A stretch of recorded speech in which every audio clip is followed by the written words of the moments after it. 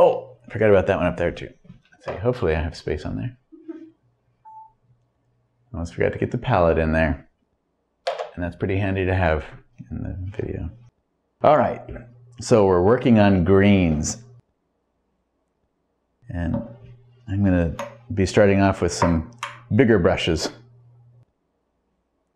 All right. So what I want to demonstrate primarily is that we don't have to use green paint to create greens. I have some green paint on here. I have my phthalo green. In fact, I just switched that from over here to over here on my palette.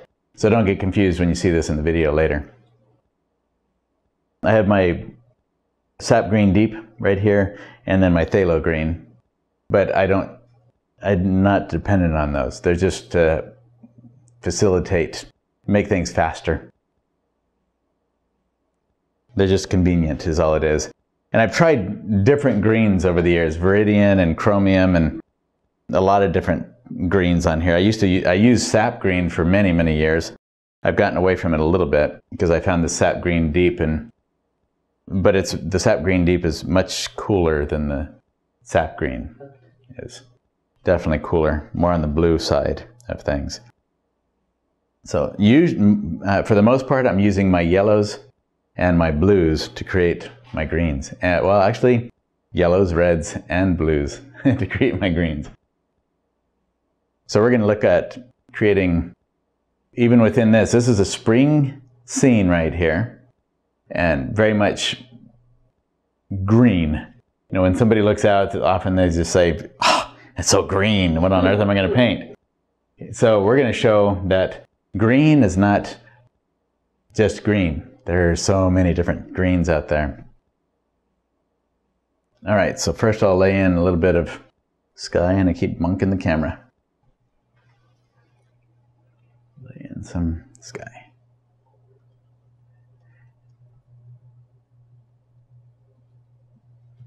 In fact, I'm going to have just a tad bit of green into that sky as well. Use some walnut oil.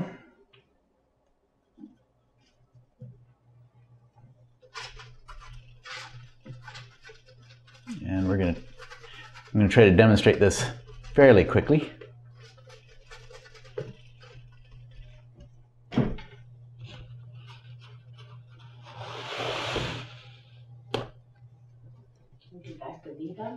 Yes, I'm using Viva. It's just the others are just a little bit more crunchy, and even though I'm disgusted with Viva changing their composition, they still have something. I'm actually going to start using rags. We generally take all of our old clothes that the kids, as they grow out of them, we've always taken them to Goodwill and given them away. And the other day we had some big bags of them, and I thought, I think I could repurpose these. What could I do with them? And then I started thinking about, oh, I can do my painting with them. Because they're soft, I mean, especially old t-shirts and things, they're soft and fairly lint-free. And why not just use those? And then I can just, when I'm done for the day, I throw them in the washing machine. I mean, these things are supposed to be, well, I don't know. With oil paints and solvents? Well, supposedly these oil paints are non-toxic that I'm using. They don't have true cadmium in them or any of that.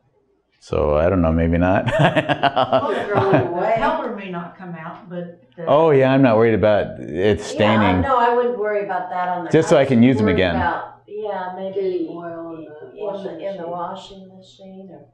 Or regular clothes coming out, you know, like this. I will try it out and see how it works. Yeah, it might not work. If it doesn't work, then it doesn't work. And then I'll just use them until they're no longer usable and throw them away. We use rags at home. We save old sheets and stuff. Mm-hmm. So I don't know. I'll see. Viva's been very disappointing that way. All right. And we want to create this coming a little bit farther down this way then. Okay, so overall the day is very bright, and I'm adding more blue into that than what you see in the reference material, because that's just bleached out. So I Is that how will. you can tell? Is that how you can tell that it's a very bright day? Is because the sky is that light? Well, I remember the day. Oh. I remember taking the photo and the feeling of the day and all of that. So it's one of those days where there's just a little bit of haze in the day. It's not like a crisp blue clear sky, but it's one of those. It was the kind of day that reminded me of growing up in Southern California, where there was always that. I don't know, have you ever been in Southern California? The ocean, there's always moisture in the air and that sort of thing. That was the kind of day.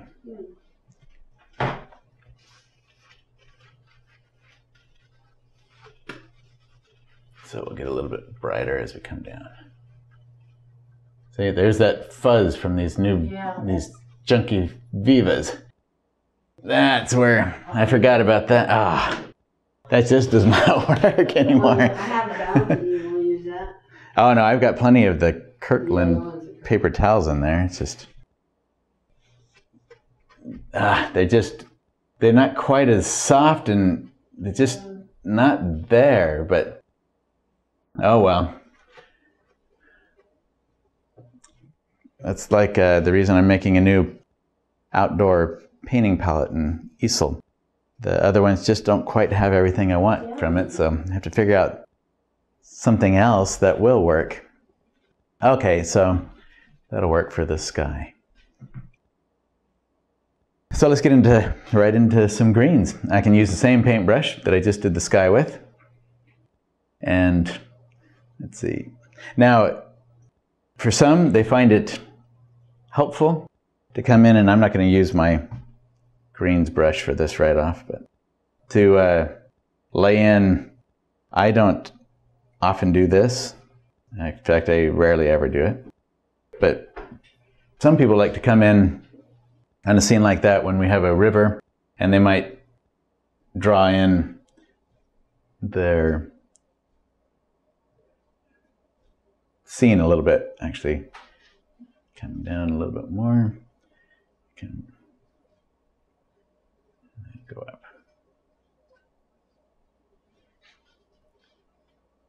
So this sort of thing. But to me, drawing in the river, the other spaces, I mean, I can do that so quickly with big swatches of color. All right. So now I can just vary up these greens. Like the tops of those trees, because it's just spring, they're more on the yellow-green side rather than the blue-green side at the very tops of them. They're catching a lot of light, and they're still in the early stages of blooming out, or the leaves coming out. So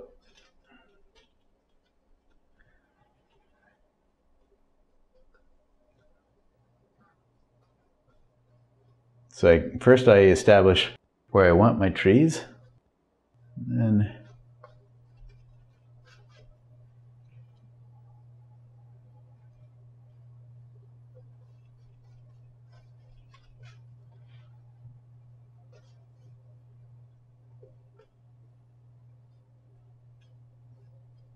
break up those bases a bit.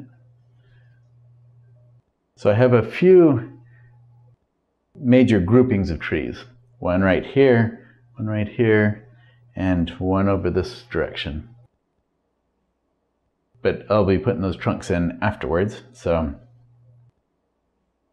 all right, so I've got the main yellow trees in, and a little bit down in here. And we can pull some of this color down in other places first. Okay, so I also want, since I have so much green on this bank of the river, I want to pull some warm kind of brown color into that. So I'll get into my little alizarin crimson and some transparent oxide red and pull some of that down in here first before I really start laying in the other greens, just to get rid of that white so I'm not fighting with that later. And I like the complement of the green, the red undertone with the greens. It helps to offset the feeling of overly green, just greenness or whatever. Like Jean said earlier, it's hard, tough to be green, or it's hard being not easy being green. There you go. Poor little Kermit. Now you can see too, I put in that little bit of yellowish green into this bank first, and then when I laid on that transparent oxide red and all that on top of that, it already gives a very pleasant mix of colors there. They're already kind of in harmony with each other. Okay, and then we have a shadow area. It's more on the lavender side of the browns, which means I'm putting a little bit more blue and crimson into it. Over here on this bank of the river. And you see I don't have to use like the walnut oil. I use it primarily just when I have big swashes of color so that it can make it more fluid, but it's not necessary. You don't have to use any medium at all and make it work.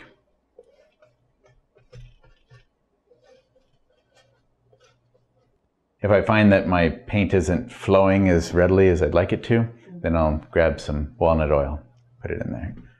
Does it leave a shine when you're painting? Oh, that is one thing I do like about it, especially with my under. I'm glad you brought that up.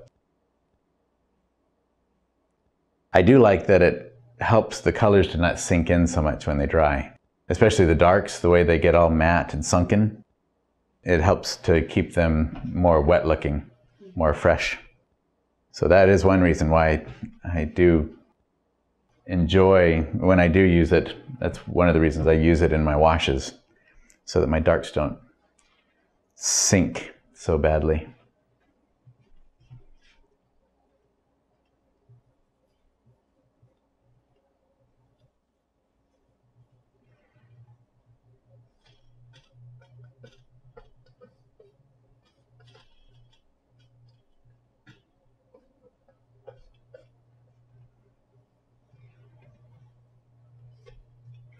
Now, the color I just laid in, I just added some white to that lavender mix that I had, because we have a lot of fallen logs and things down in there, and they're lighter.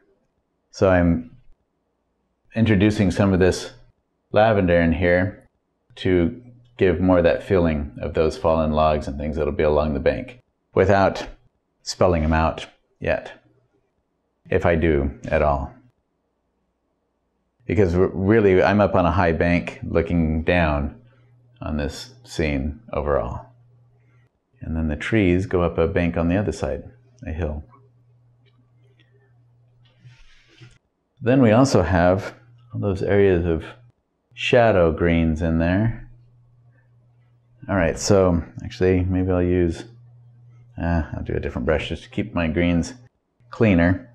So here, I did just grab some, because I'm used to doing that just for the speed of it. Maybe I should keep it more to the yellows and blues so you can see how it's mixable from either direction. But I just grabbed some of the sap green deep, and I'm going to add more of that phthalo blue into it, and maybe a little bit of the, let's see, just to warm that up. Actually, I need some transparent oxide yellow into that too. And since this is one of the colors that sink when they dry, I'm going to add a little bit of walnut oil in there. So then we can come in here and create some of the shadows. And already we're getting a fun mix of different greens between the yellow greens and the blue greens.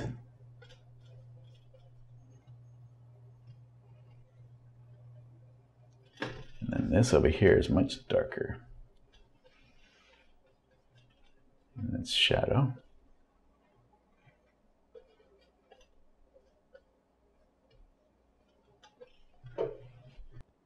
And what's that?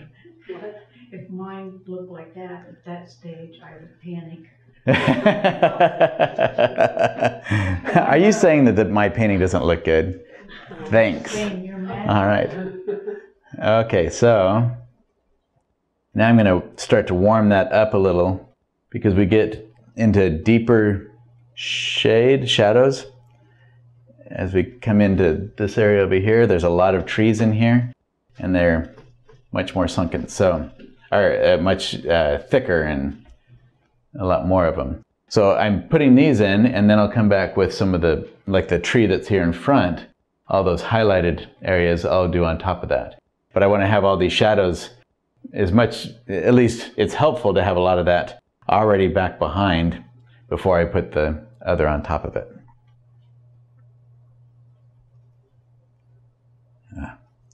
I didn't need that.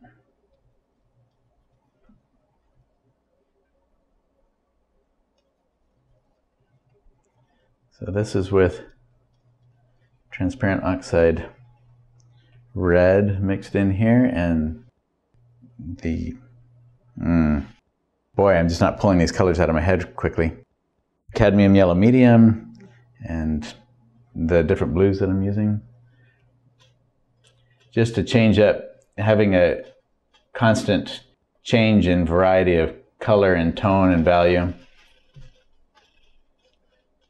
makes a painting much more interesting. And then we have some even different greens over here as well.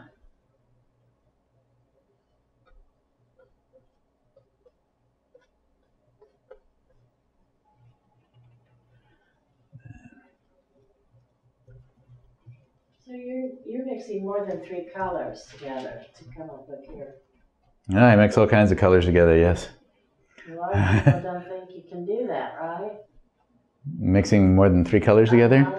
I don't know, I guess, I mean, like Soroya, his palette was very limited. Some people believe in very limited palettes. I don't. I believe in using whatever is convenient and what works for you. But I've been told that if you mix more than 3 or 4, then you get mud. Oh, no, well, mud is a relative term. Usually what that means is your color temperature's off. That's all that mud is. If a painting doesn't feel like it's working, it's usually because the drawing isn't working or the color temperature is not working.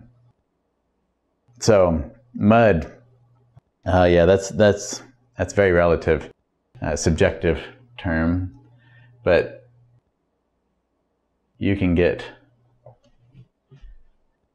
well, let's see here. What do I want to say about that? You can mix all kinds of colors together as long as they continue to work for you. So that's what experimenting with your colors is all about. Making the color charts is hugely helpful. But overall, if it looks good on my palette, there's no reason it's not going to look good on my painting if I'm putting it next to colors that it would work with.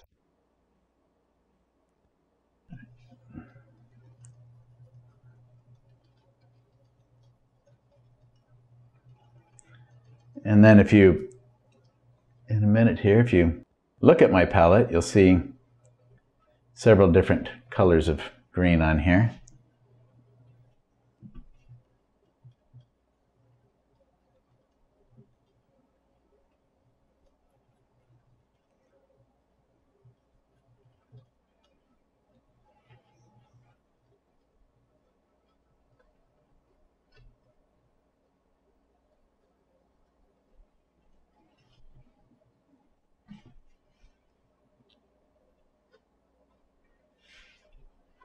Where was that picture taken? This is just right down here on White River Boulevard. Really? Mm-hmm. A lot of beautiful places here in Muncie. Just have to get out and look. Yep. Was it really walking on the trail behind you here?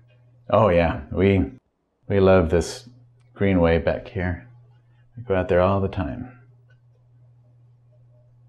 So as I do this, I'm also trying to think of my patterns, light and dark, creating movement and all of that. And with all of those situations as well, there's nothing that says I have to have a certain pattern or sense of movement or anything. It's all in what I want to create with my work. So, or what you want to create when you're doing your paintings. But I have certain things that I look for that I find fun and pleasing in my work, and a lot of that is especially contrast, the movement that light and dark makes in a painting. Can you start to see how we're shaping up with the different structures of trees and all of that? The separation of things. So last green really turned it around. Oh, good. And then you can see that there were some houses back in there. That's the sort of thing that at any moment I can come in then. I don't have to put those in right away. Never noticed that before. I didn't. Just My said that. eyesight. I'm like, So I can come in after all this is in here and put in a fence. I can put in a roof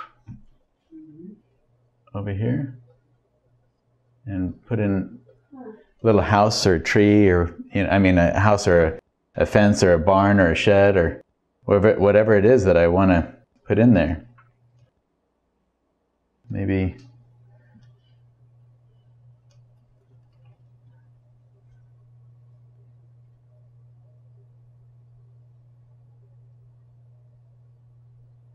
they don't have to be obvious about what they are. And then if I want to really show that light over there catching on the side of it, that one wall.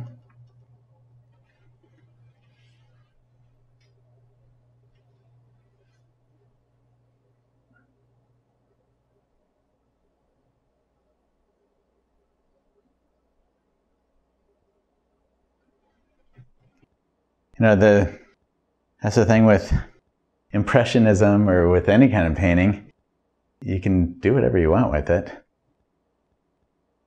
I just put in kind of a semblance of something at the moment, but then, as I go along, I can come back in with a shadow and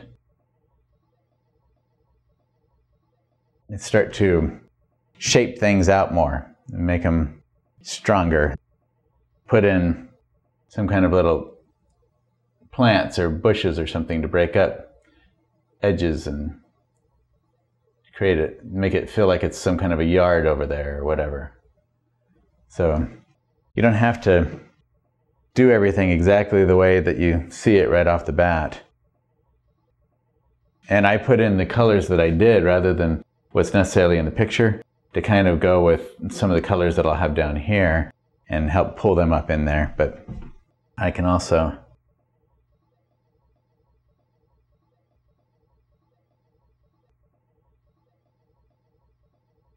play with a mix of lavenders as well, which are always fun to put into a painting.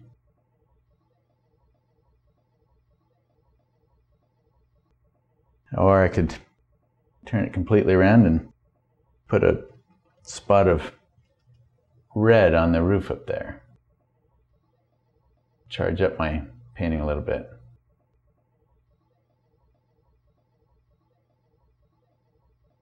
And help to give some complement to all the greens that we'll have in there. So what do you use to mix that? Mix what? The red? I just took my pile of lavenders where it transitioned from transparent oxide red and a little bit of alizarin crimson into using a combination of the different blues like the phthalo and the ultramarine mixed with the crimson to make up some of my blues and also white. And then I just grabbed my cadmium red medium and put it right on top of those mixes and mixed a little bit and then put that in there. But of course, I don't like this pattern that I have right now. I just put some of that because it's like a straight line, and I would break that up here eventually, and most of that will disappear. It gives you a horizon. Yeah, if I want to have that kind of a horizon in there.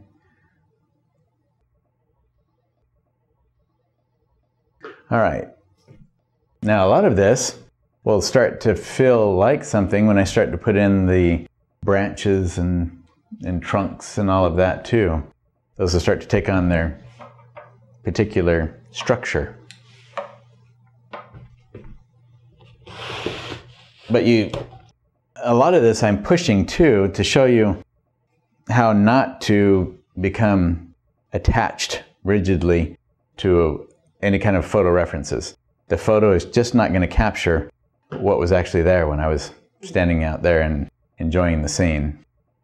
So unfortunately I don't have a study of this scene. I would use that to do my painting from. But I thought that this one, out of most of what I had, really captured a lot of the greens of springtime well. So it seemed like a good one to play with greens today. All right, so then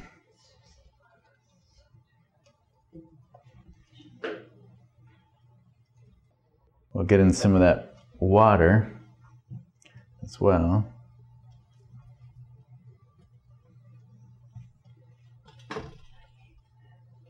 And one thing about that day, springtime, we have what? Lots of rain, and so the water tends to be a little bit on the muddy side, doesn't it?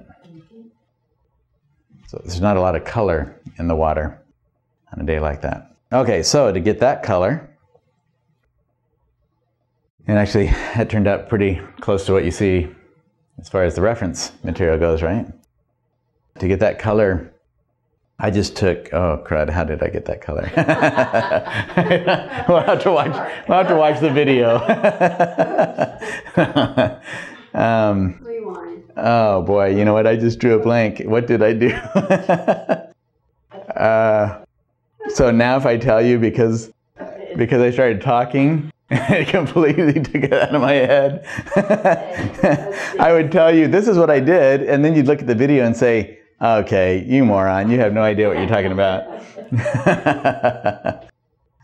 So if I intuitively tried to do it again, I'd be able to do it again, but I can't tell you what I did at that moment to get that color. So you have to look at the video. It's not on here. No. Okay. All right. So,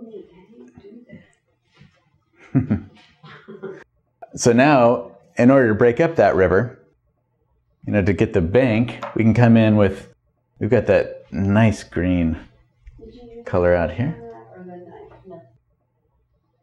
It's that bright green that we get in the springtime out here, right?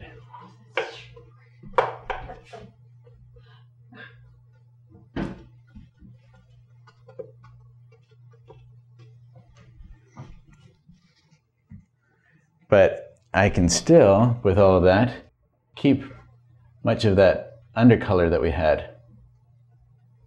And that helps that, so that it's not, hopefully, overpowering in its greenness. And then, of course, we want to have some shadows. So let's see. I'm going to keep intentionally, I keep trying to go over here to this stuff, but I'll try to stick primarily to the blues and yellows so that you can see how to mix greens from those, especially once you have the video to look at. Did you remember? Yes. I don't have to remember. It's being recorded. At least I hope it's being recorded. So true. As long as the recording works. Sometimes they don't. Oh my. Okay, so to create a shadow green, I don't just use necessarily the blues and the yellows. I also come in here and grab something like alizarin crimson to help darken that up. But these shadows, because it's not really an overcast day. The shadows are a little bit warmer because it does have a bit of that haze, but it's bright enough as far as like a sunny day that the shadows aren't going to be really warm. They're going to be they're going to still tend to be on the cool side of things. So I'm not going to warm them up like I would on a really overcast type day. Okay, so I can come in and put a shadow into some of these little things and make them turn into plants of some kind. You can come around there, Julie, right over into that spot there if you want. Oh no, don't worry about that. There's plenty of space right there. In front of the table right there even. You won't even be... There you go.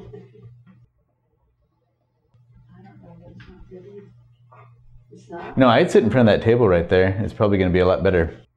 Unless, of course, that distorts the color too much as well.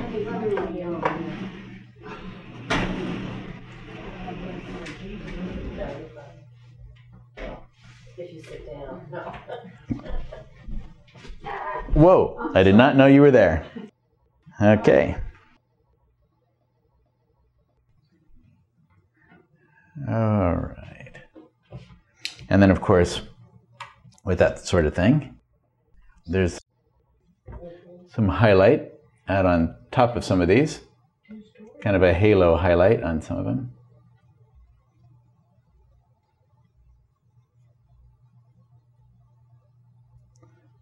And actually more of that. The cooler yellow. It's bright enough that we're going to have some pretty good highlight areas on a lot of this. But you can see how just those little things, you can start to form bushes and other structures pretty quickly, especially when you get the contrast between the shadow and the highlight areas. But a lot of artists are afraid of contrast, so they don't actually end up putting in dark enough shadows and bright enough highlights. How did you get the clay color again? The river? No, the Oh, dirt. Oh, down here? Yes. Transparent oxide red with a little alizarin crimson. And then, of course, I took that initial yellow green that we were using. I put it in first. So then when I put that down, they kind of blended together a little bit and softened one another. And it softened up the value as well. It wasn't as dark. So I have this shore right now as kind of a straight line. I'm going to pull that in and out a little bit too, so it's not so straight. And I do like the idea of a little bit of blue coming. It's actually more of a lavender, but I think on the water over here.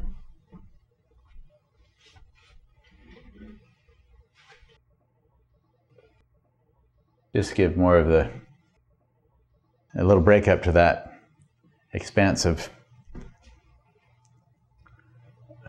brownish green water. And a little bit.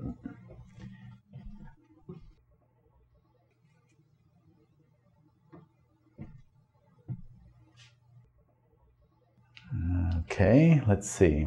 So now we need to break this guy up. Big bunch of green tree there.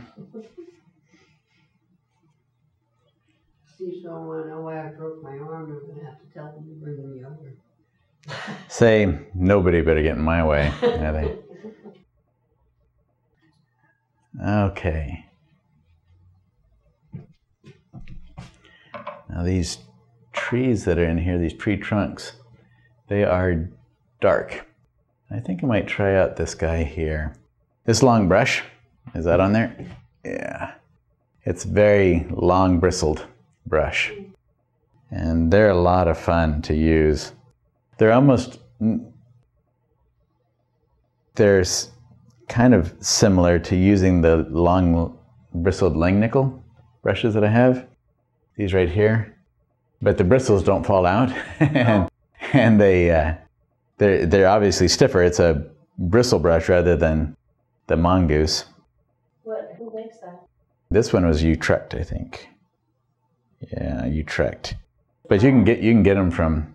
No, this is a round or filbert. Filbert. What is that one?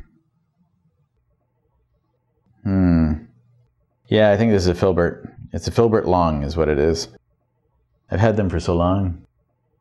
Don't remember. And sometimes I wasn't sure because it might have just been used so much that it rounded out, but it's not. It started out as a filbert. So I'm going to use this for some of those trunks.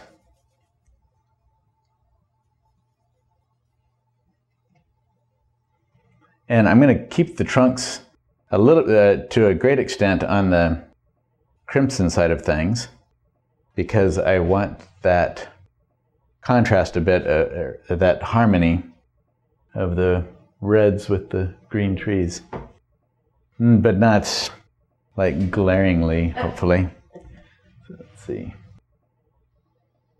And then when I say that those are really dark, get them dark, and then I have to tone them down a bit because I'll end up getting them too dark otherwise.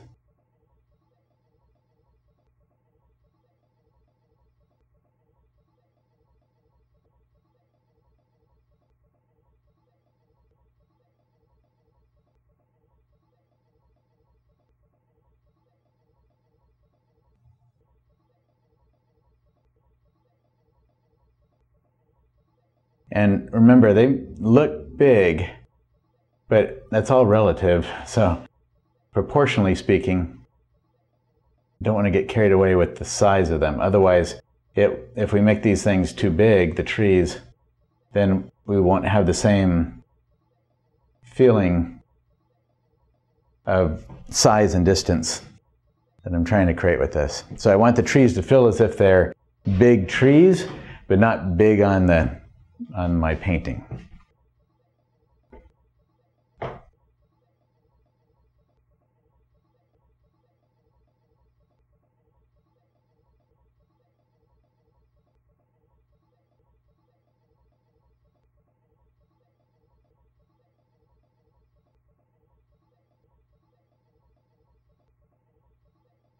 All right, so if you notice, while I just thought about what I was doing, I twist and turn the brush, see, as I'm doing that, just to create more, I don't know, scraggly feeling, I guess, in there as I do it.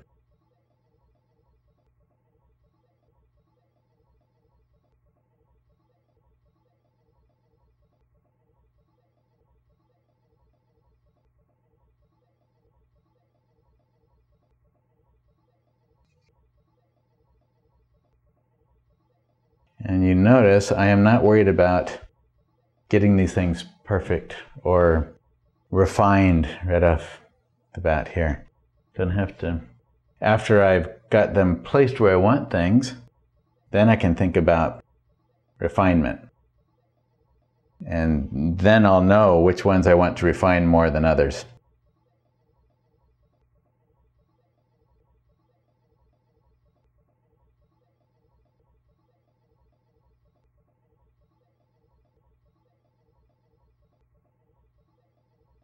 I don't want that dark to stop there. Okay.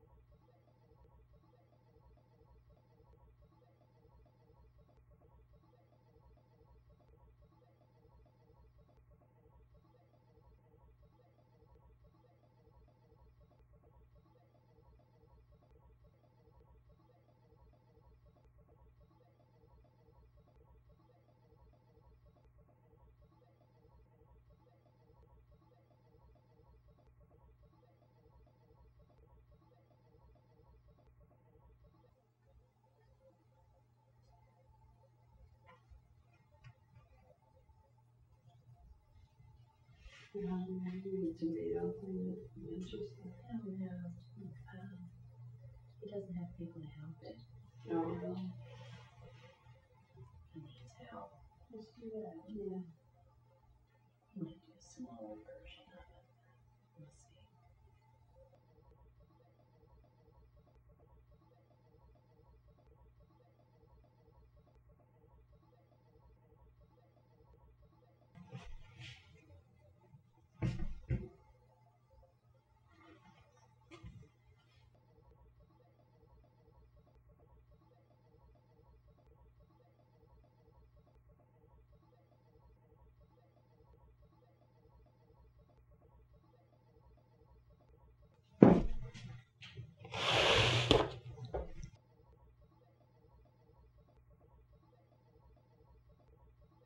So as we add the trunks and things, we can start to bring a much more recognizable structure to everything. But we don't have to start out with that structure. In fact, often if I put in those little trees and branches and things to begin with, then it constrains me, and I'm not as free to just let the color and movement dictate the painting as much. You know, I become constrained by, oh, there's a tree here. I need to I have to work around those parameters, and it just becomes much more inhibiting. So if I start off with more of the big structures, then it's more freeing, and I can play and move things around more readily that way. So then we So you have to say loose as a goose.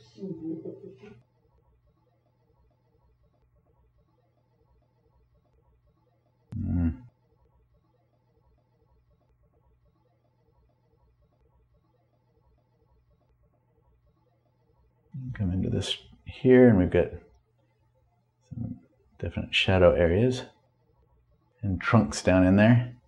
And we also have some stronger shadow areas in there. So I will definitely want to break this up with highlighted leaves and all that after a while. Otherwise, this will be so dominant, nobody will be able to look at the rest of the painting very well.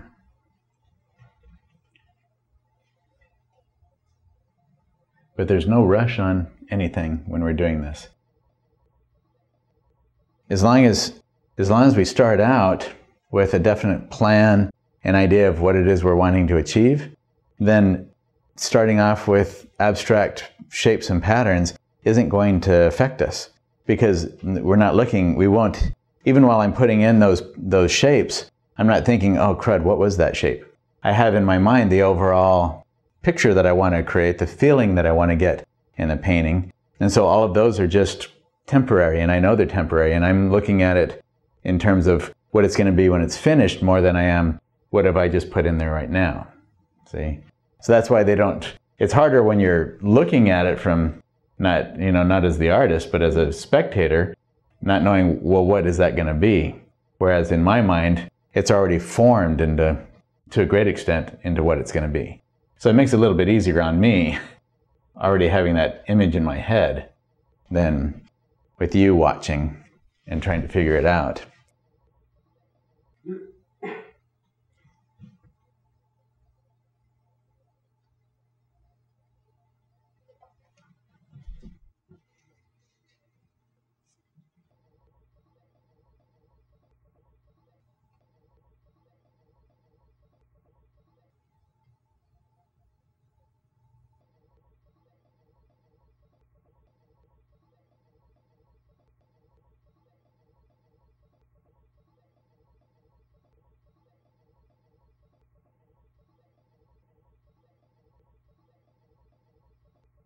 And then, so see, I put in this light area, then I can pull the little tree trunk down over the top of it. Then I'm going to apply some leaves and branches to, or leaves to, and things here in a minute that will help to break up that big space as well. Same thing if I could always come in with some more of it into little areas back in behind creating this.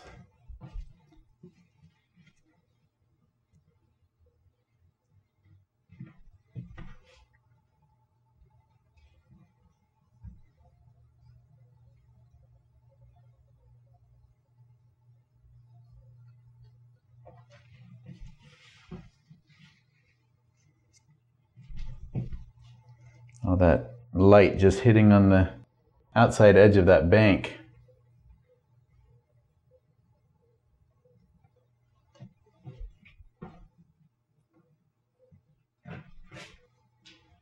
That'd be good for now.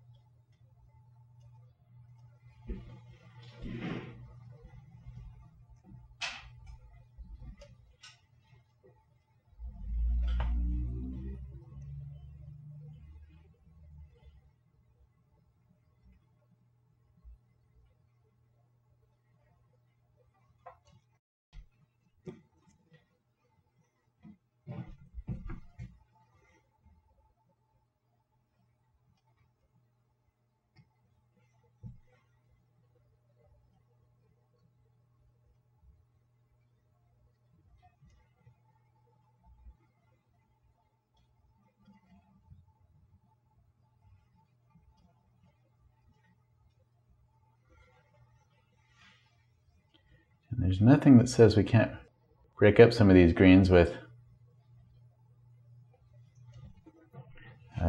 smoke bush or something else, you know, that can add a little bit of color in there.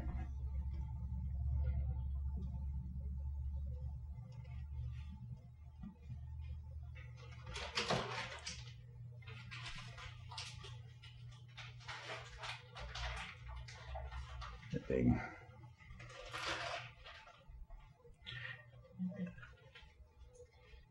And then I might make up a huge pile of color, like what I just did with the yellow and this orangey or yellow reddish stuff here, and then just use a little bit of it. But I want to make sure I have enough paint there that when I lay something in here, I can get the texture and everything else that I want there without having to go back in and try to add more again. I want to get it right off when I set it down there as much as possible. So same thing, I can now, actually not that one, use a little bit of that.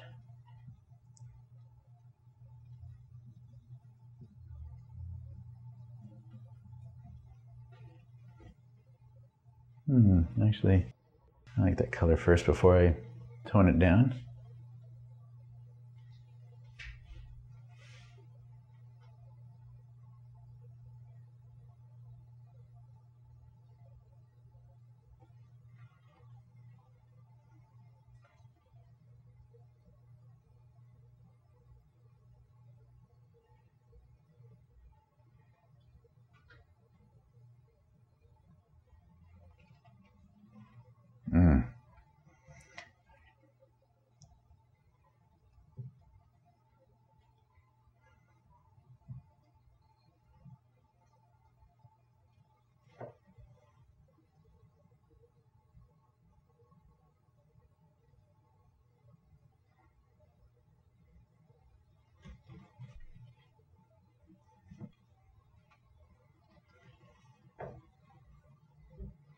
And then the bright tree, kind of playing with in the sun out here.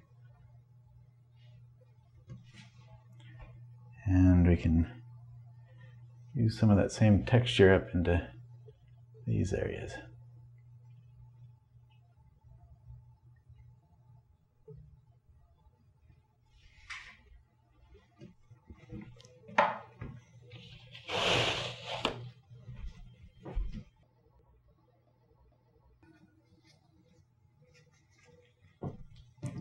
So now,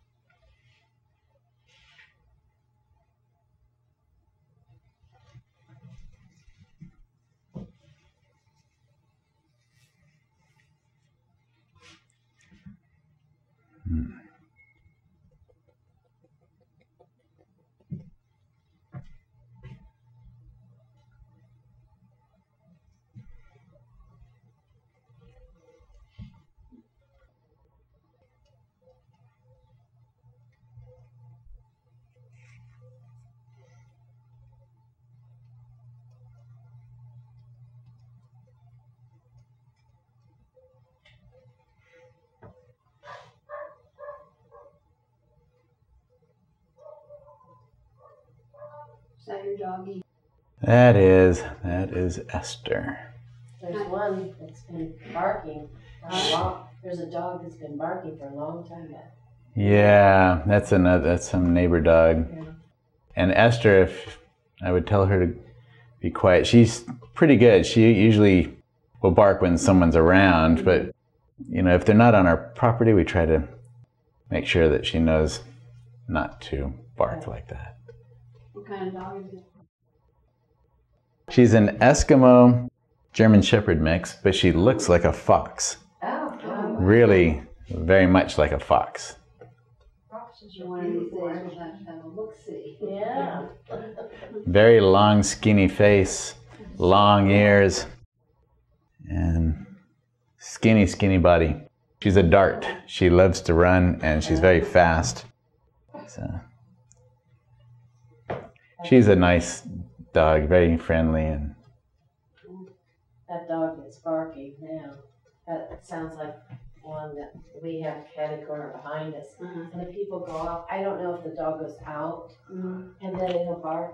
The whole time. incessantly. I finally called the man one time. Well, I called the neighborhood association and said, "Who moved into that house?" Yeah. Barking. They gave me a phone number and I called and he said, "Are you a neighbor?" I said, "Do you have a dog?" And he said, "Yes." I said, "Is it outside?" This was a bitter cold day. And I said, "I think it really needs to be let in. It's been barking for over an hour." Aww. And he said, "Are you a neighbor?" "Who is this?" And I answered yes, it was a neighbor, but I didn't tell him who I was.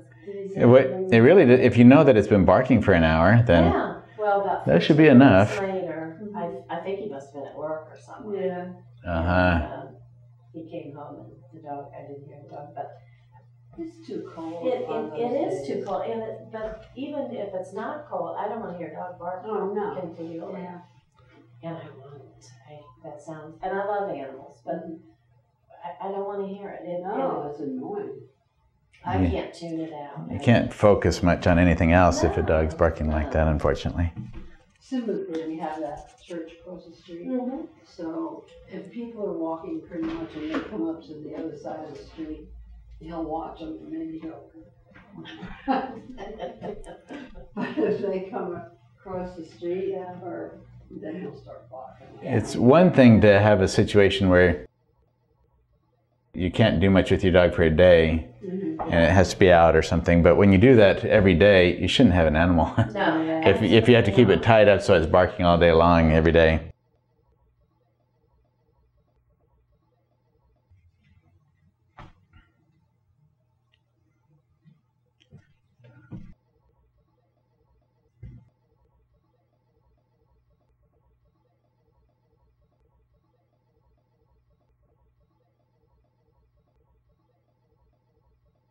More of these bright bushy trees in here.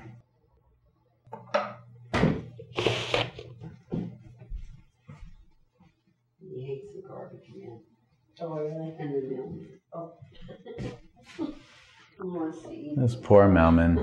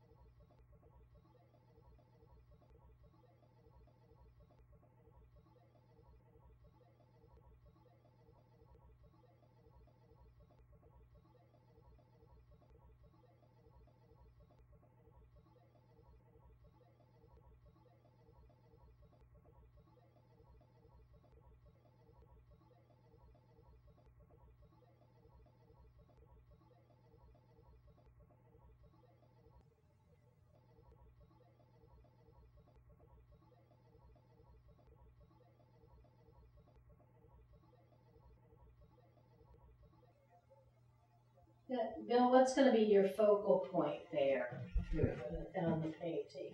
No, I don't know. I'm not really too worried about a focal Okay. point. A focal point, it's necessary if that's what we want in a picture. Otherwise, focal point's really not necessary. Oh, okay. There are no rules in art. So you can do whatever you want. That's where I was at an art show and the juror said, sorry, but you have too many, you don't have one dominant focal point. I said, so? Who said I have to have one dominant focal point? And nobody. Where's the art police that tell everybody that this is the way it's supposed to be? So if you want to have a focal point, then put one in. Now, it might be disquieting for the viewer if there's not a definite thing to look at. And if you don't want it to be disquieting, then you might want to do something, put in some kind of a focal point. Well, like on your flowers, for example, some of them you define more intently than others. And I thought maybe in a landscape you would do the same type of. And I might end up doing that. But right now, I'm just having a lot of fun with color and shape and pattern. so that's why, as far as the actual focal point, I haven't decided if I want one or not. So I wasn't trying to be cavalier or flippant or anything. It's just that that's where it comes down to you as an artist have to decide what is it that you're wanting to focus on yourself. And do you want the viewer to have one area that they're looking at, that they're concentrating on? Or do I want just to have a big party of colors and shapes and that sort of thing? My main intent is to make sure that all of them come together and work well as a whole, as a structure. So like with this house, I might end up putting a bigger roof in here and making that a focal point. Making that one of the more definite centers of interest, I should say. Yeah. The water's really coming along great. Thank you. And when I sat over there close, looking at the water, actually there's a lot of lavender Yeah, I see that. right here. And there's a lot of lavender right there. Yeah, me hearing the dog all the time. I wish I could tune Nice things job. out. I can't. I'll share that with you for the rest of the day. It could have been fucking that pretty yellow and white kitty out there. There are so many cats everywhere. Well, it's let me pet it. Oh, it's a different one. Okay.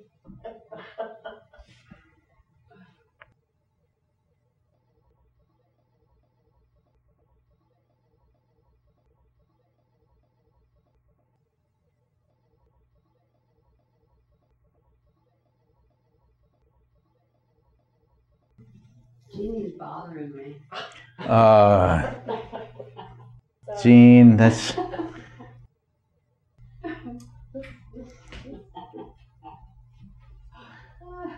Well, we sent her to the corner last time, it didn't work, so we'll just have to live with it, I suppose.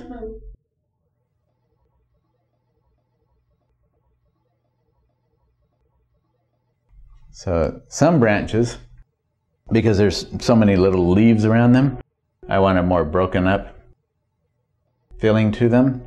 And other branches I want to really have them stand out, delineate them from everything else around them. So using this little round brush is a little bit easier to get a nice crisp, small stroke like that. What size round brush is that? I don't know. 4 or something? This is an 8. Oh, an 8. So when I said little, that's relative. Yeah. And this is where color. Little branches that far away, they may look white, but, and a lot of them, I mean, like that's mostly on the white side of things. But it's also fun to get some color into these, if it works.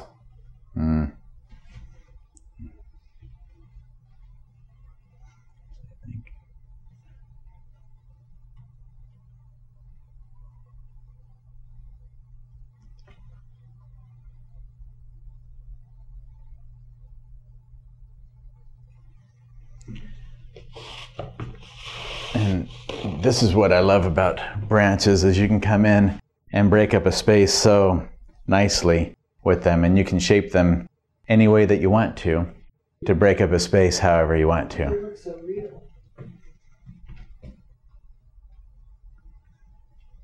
Branches are one of the more fun parts in painting, I think.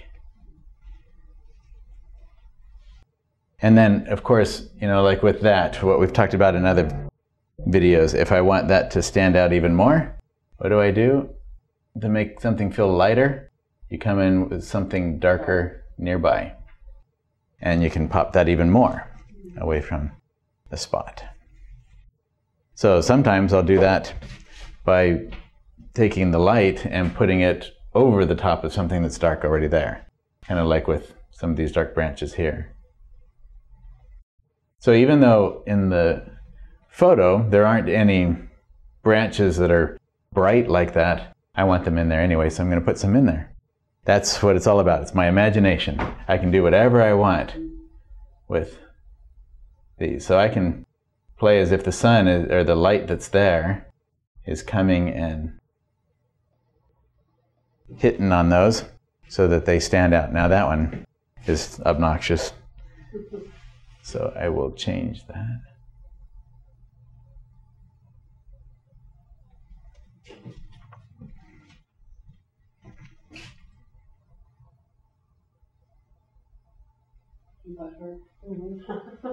I sat on it too long. You too? Yeah. That chair might be a little high for my legs, and I kept kind of sliding off.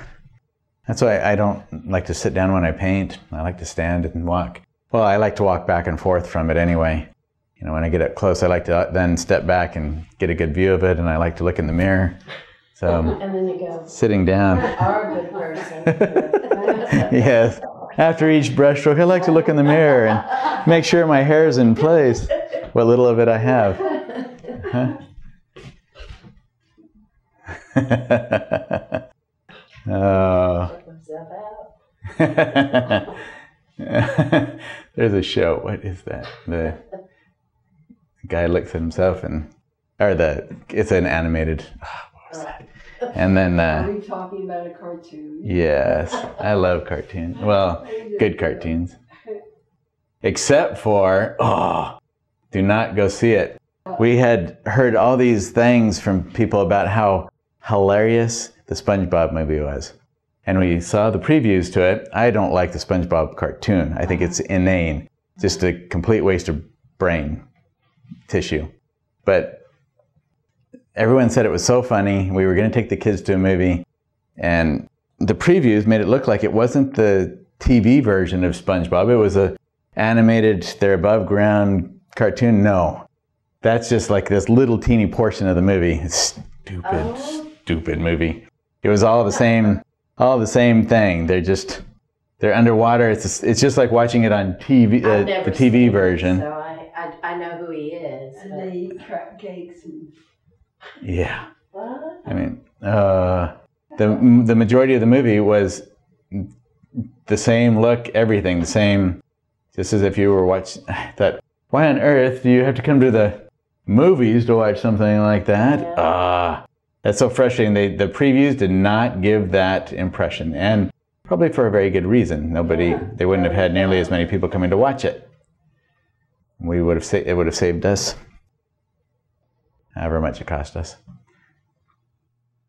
Actually, it would have there was one line in the movie that I used after the movie. There went 2 hours of my life. Yeah, right. He said something about there went 2 minutes of my life. Yeah. Well, that was exactly my feeling. Oh, that's too bad. I know it was probably hot on your minds that, wow, that's exactly what I was going to do right after this class, but I thought I would save you from the torture. And that was terrible. You know, see that? I just did that and then that. Rookie move. We're rather an unorthodox class. anything. Got Bill all upset.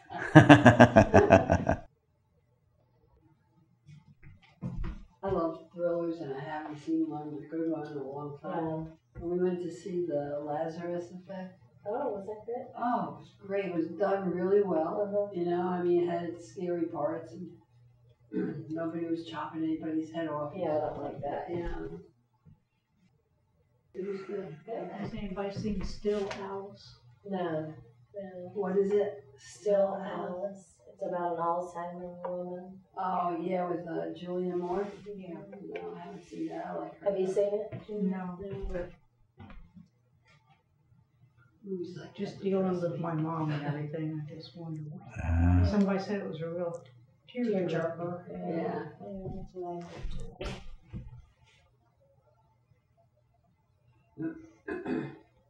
I haven't seen a movie in so long. I mean, I guess At the big movies. at the theater and everything.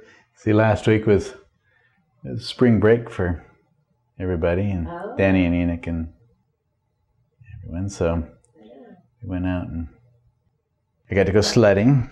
That was awesome. Oh. Yes, we had one perfect day of, actually 2 perfect days of sledding.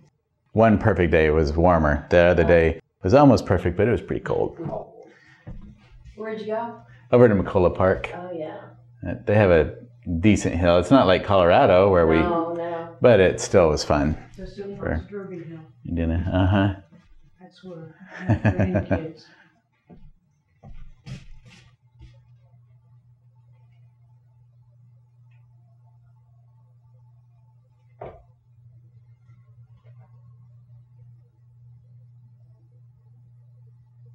That's what I always have trouble with, the edge of the bank.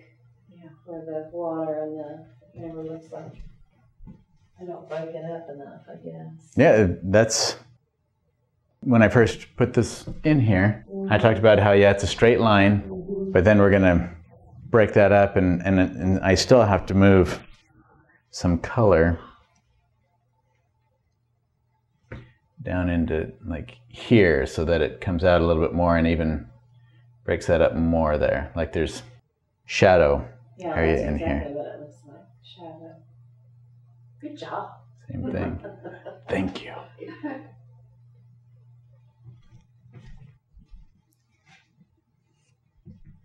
And then I can break that up even more by pulling a couple of logs, branches and stuff sticking out into here, down into the water.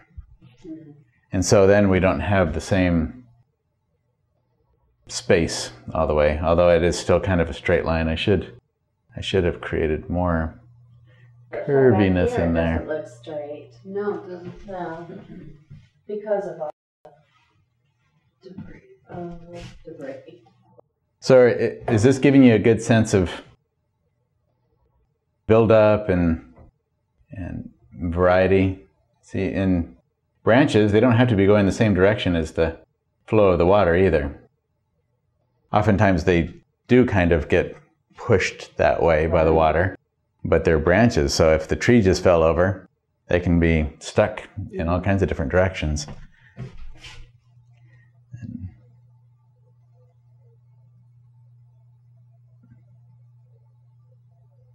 A couple of years ago, they had a movie at the Children's Museum.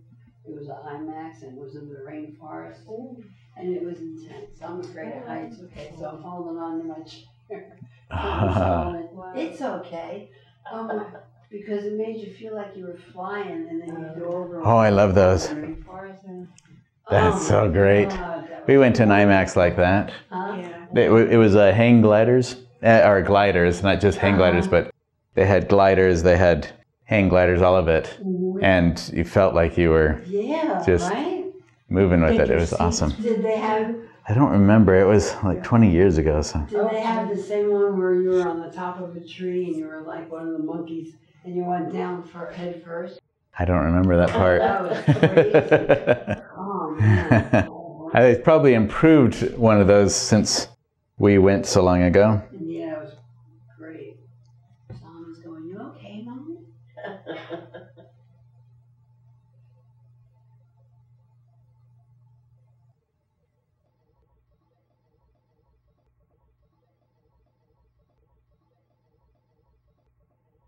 Have you ever been flying in a small 4 or 2 or 4-seater plane? Those are fun too.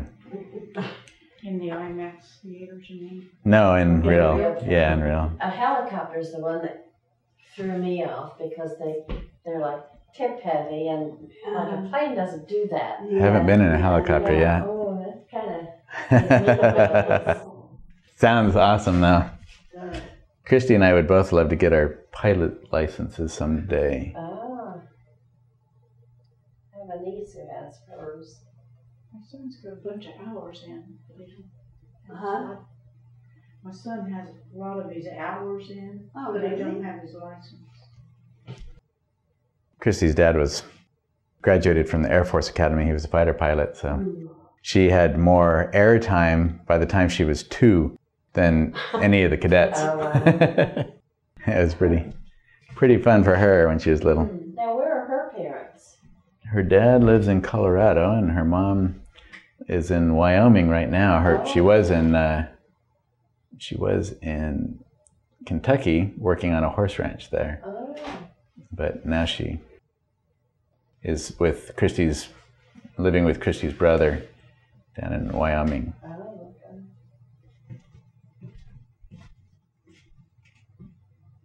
So they're all spread out, aren't they? Mm-hmm. Yep.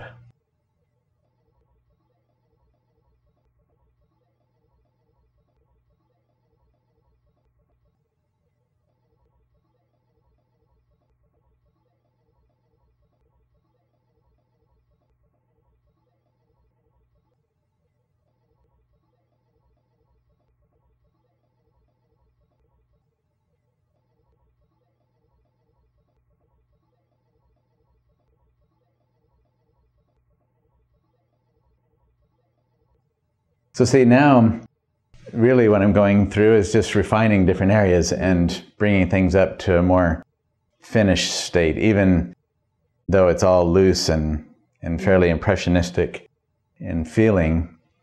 I want to get some areas so that they push and pull more, but I've got the basic structures and all of that in place, so that now it's just a matter of determining how much I want to refine different areas. From here on out, it's just very subjective. It all depends on what I think will increase the strength of the painting overall. And sometimes I end up doing it too much and just ruin the whole thing, but the stronger our mental plan and images, the better the less likely we are to overwork it.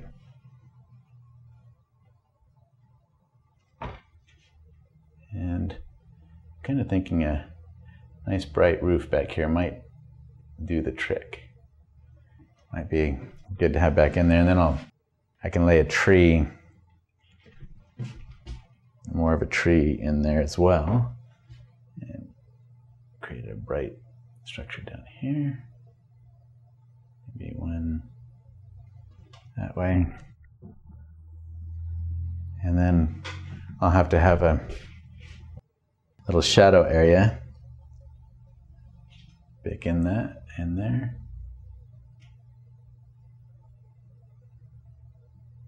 Help define that roof some.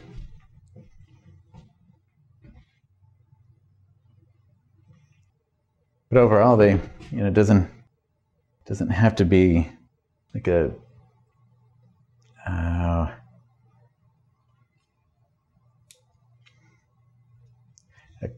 real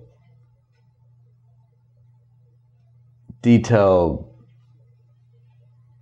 what am I trying to think of?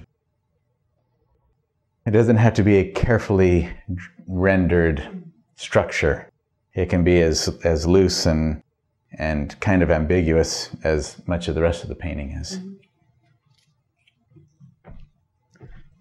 then I think I actually need a little bit more of that shadow down in some of these areas to help That was terrible. Well, I think it helped it. That made it look more not straight. Mm. And Pretty dark under these light bulbs. yeah, it sure is. And then I can also do some more with some of this to help break up the straightness of everything. And do the same thing in another area where I pull some more water down maybe, but that I'll have to think about if I want to do that or not.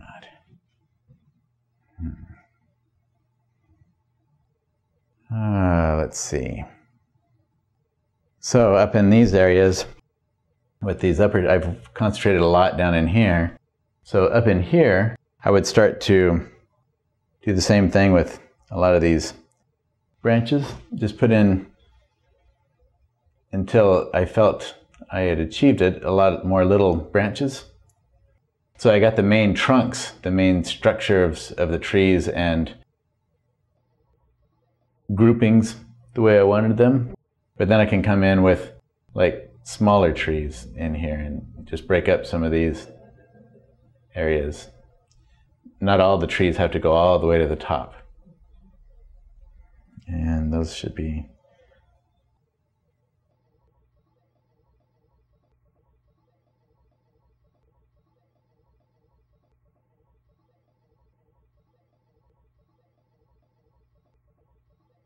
and then some trees should come back behind and stop at the roof line.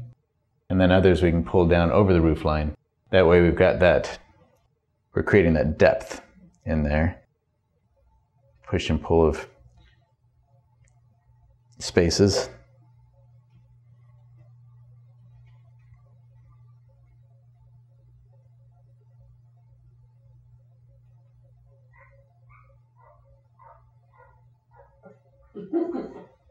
There's one of those barkers. I don't even recognize that bark. It's like there's a dog roaming around out there or something. Once in a while there's a neighbor that lets a dog out over here.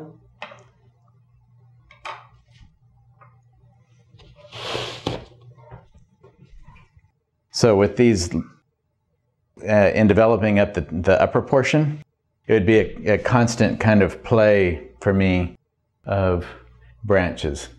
Like, what do I want to stand out here? Especially of thick and thin branches, lots of little thin ones, and then putting leaves, intermixing a lot of leaves and things into there. I won't know exactly how many I want until I've achieved the feeling that I want from it.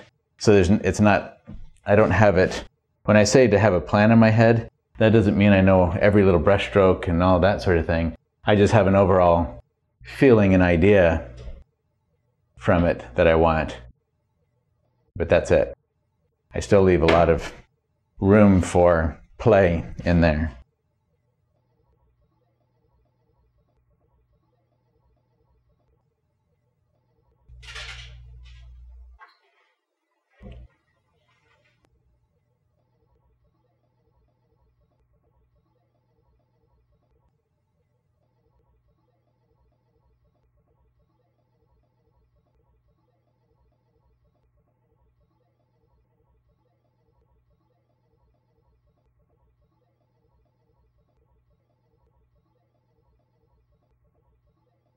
This, the way I'm holding the brush too, that helps me to keep a looser flow to everything.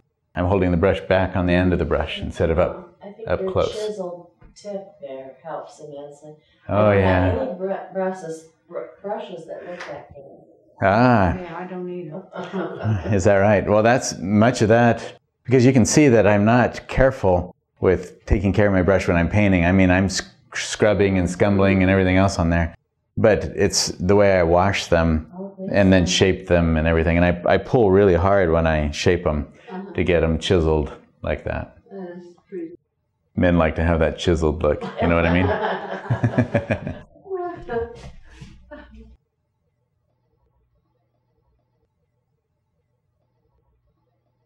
So you clean it in terpenoid? Terpenoid naturals, yes. Although I might start experimenting. I just saw a thing on reclaiming like when you wash your brush in mineral spirits, like the Gamsol mineral spirits, you can reclaim the old paint that settled to the bottom, and the mineral spirits can be reused indefinitely. If you let it sit long enough, it'll eventually all settle, and you'll have just the mineral spirits clean and clear again for the most part, and you can just keep reusing it. And then you can take, and then the bottom stuff you can actually turn back into paint. It'll be kind of a different shades of gray, or different colors of gray, but you can reuse that as paint. I'm like her though, how do you get it out of it? Yeah, how do you get it out? Well, you just wait. You have one bucket where you keep the majority of your used mineral spirits, and you let it settle entirely. And once it settles, then you just carefully pour off the top portion, and then until you've poured off everything to where you're basically down to just little bits of mineral spirits or paint sediment at the bottom. Sorry, it's hard for me to think and paint. And talk. You can't paint and think at the same time, you know. And then once you have that, you spread that out to the sediment, and you let the mineral spirits completely evaporate out of it. And then you just mix linseed oil back into it, or walnut oil, or whatever you want to mix into it. Linseed oil probably would be better. And there you go. And you got some paint. You just put it into a tube, and you're good to go. How often do you clean your little thing with the terpenoid in it?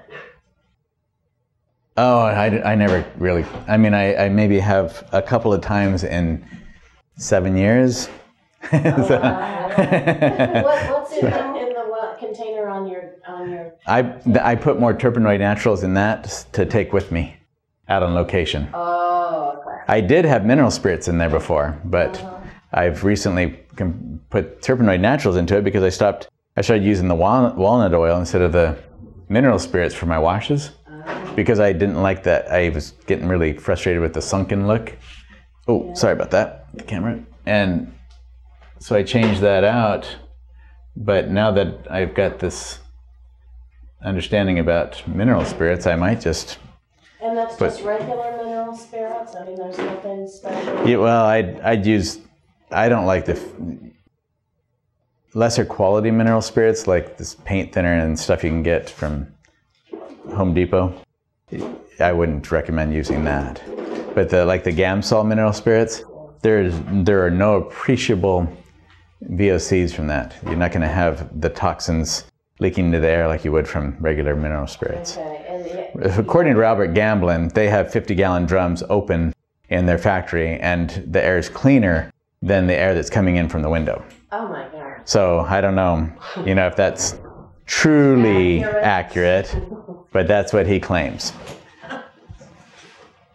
Said OSHA has no problem with their air quality in the factory.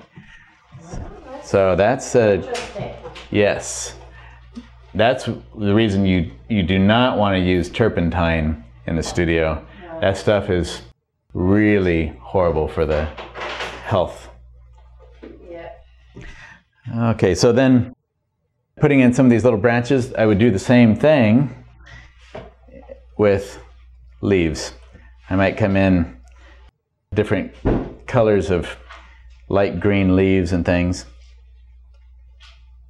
and sprinkle them across the branches this way and break up a lot of that and give it that nice spring feeling of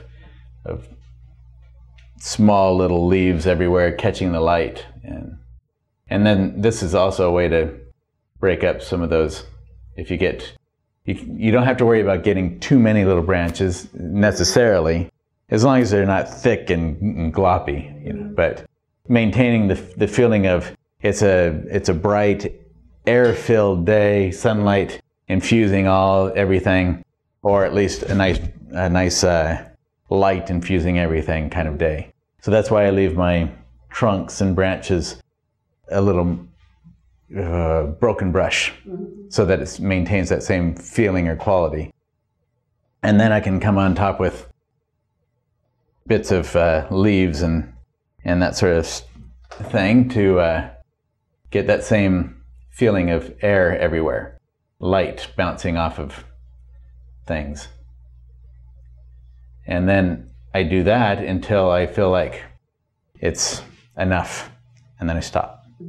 So there's no point where someone could say, oh, that's definitely where you have to stop. That's all up to you as an artist. Yeah. Just figure out what feels right. Cool. Well, it's fun. I like watching you paint. I do too. Thank you. Any questions then about what we've done so far, or concerns, or things you I always wonder about? feel rejuvenated after I watch one of your lessons. Oh, well, thank you. Good, I'm glad to hear that.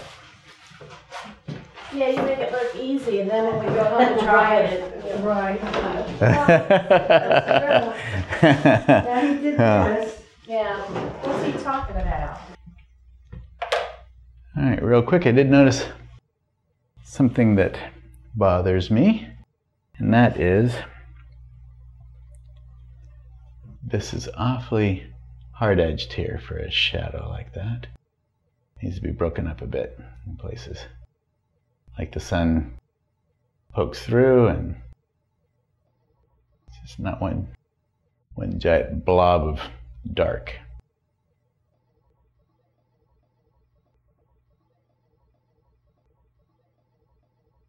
And then pull some of that dark down in here some. Oops, not there.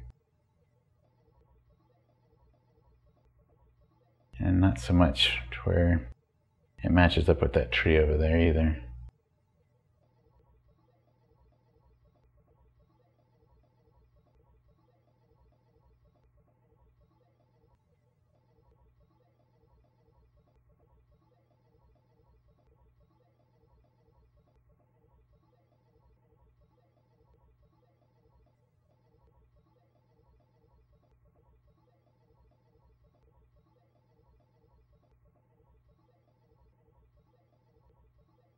And that's awfully dark, isn't it?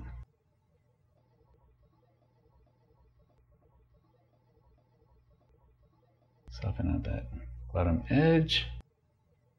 That. Maybe.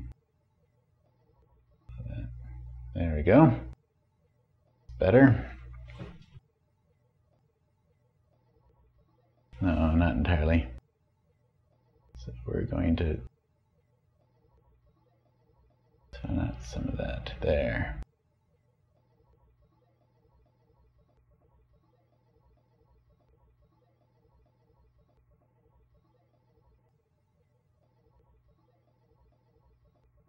That was just an overpoweringly dark shadow coming down there.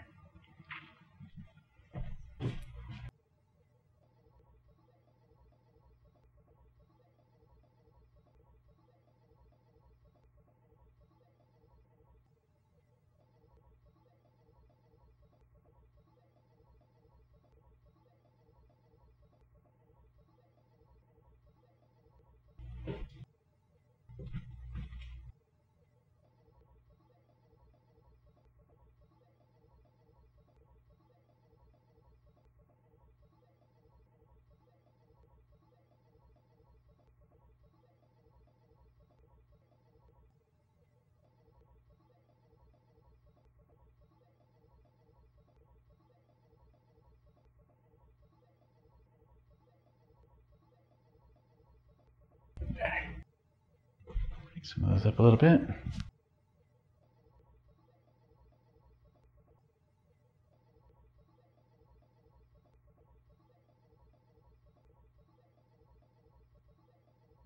And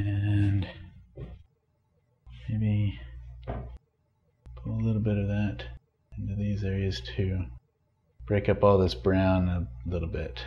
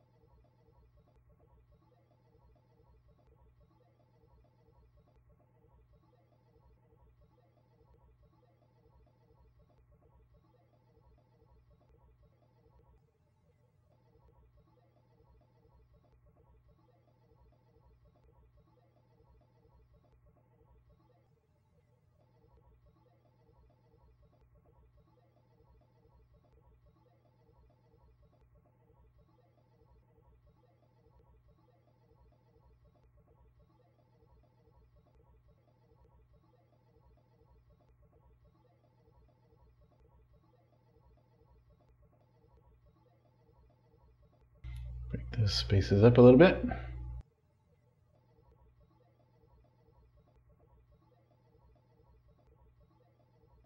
That transitions those greens to the building some. And help push those back some too, so that they're farther off into the distance, back behind everything.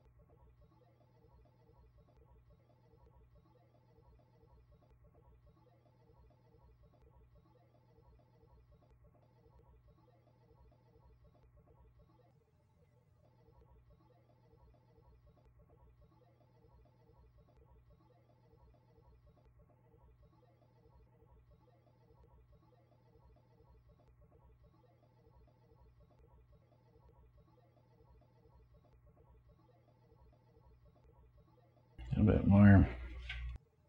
Carry some of that bright over onto this side of the shore.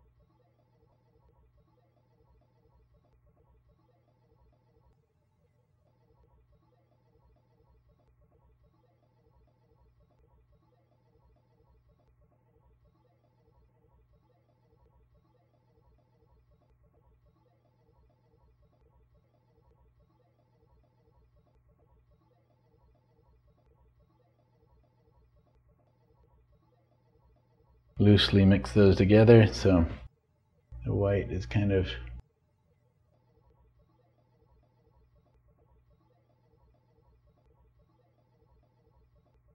pull some more of that down into that water. Break up that massive gray. And maybe soften out the bottom of this, since I like the shape, but it's just not quite believable as it is. There's something, maybe just a touch of color somewhere here, as if it's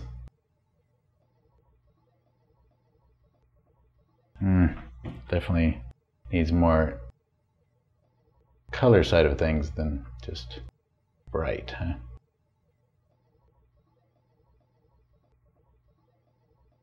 All right, so that kind of plays against the what we do with the buildings up top. And that's a little bit more interesting. Maybe a touch of that red somewhere over in here.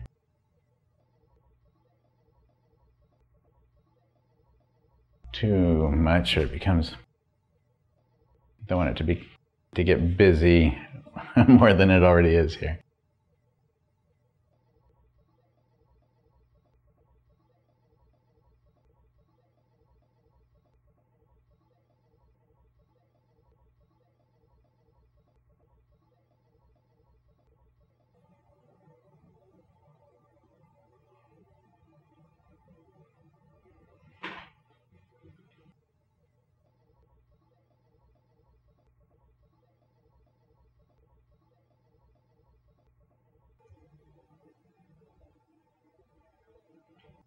That's what I need to do. Pull a little bit of blue into that river just to break up that gray. I know I got some lavender in there, but a couple of spots of blue to reflect that sky up there will help break up the monotony of that gray.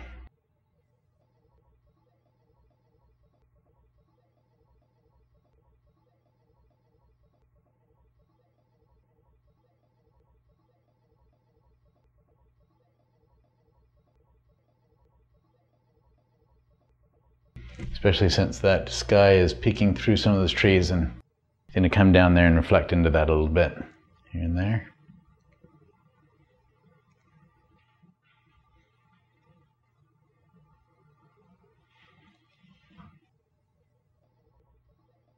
Although, gotta watch that, don't I? Because otherwise it'll make the rest of it feel doesn't feel quite as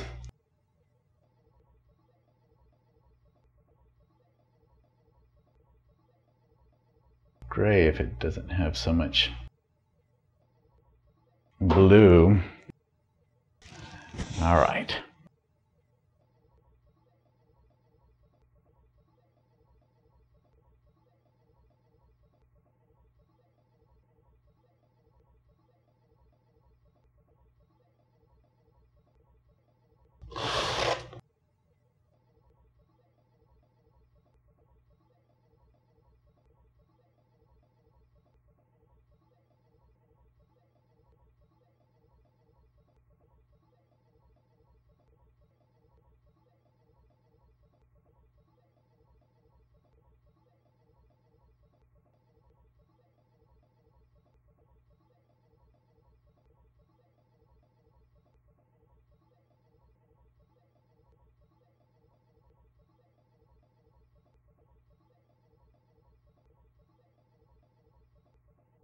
Yeah, we want to keep the feeling of green. Don't want to get too much yellow in here.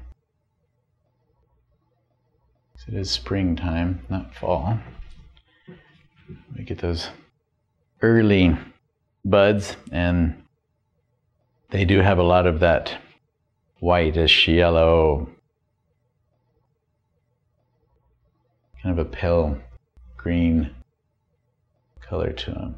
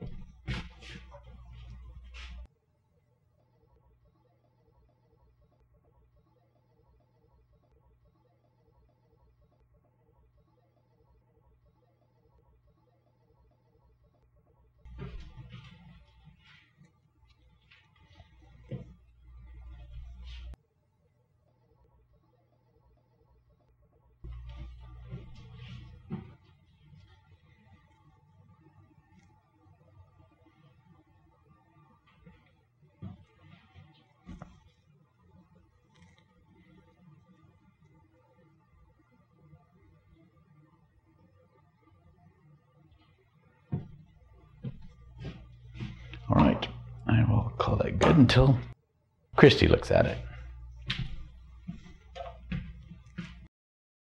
Thanks for stopping by. Now get out there and paint your own masterpiece. Oh, and before you go, don't forget to subscribe to my channel. And if you're interested in any of my videos, just go to my website at inmanfinearts.com and you can find them all there. Have a great day painting.